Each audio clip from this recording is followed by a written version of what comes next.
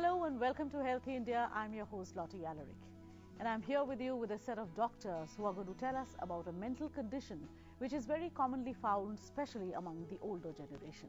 And this is something that goes highly unnoticed, therefore undiagnosed and untreated.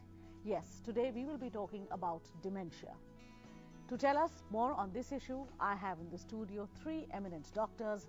I'm very happy to welcome Dr. Rajesh Sagar, who's a psychiatrist at the All India Institute of Medical Sciences. I welcome you to the show, Dr. Sagar. Sitting next to him is Dr. M.B. Padma, who's a neurologist, again from the All India Institute of Medical Sciences. I welcome you, Padma.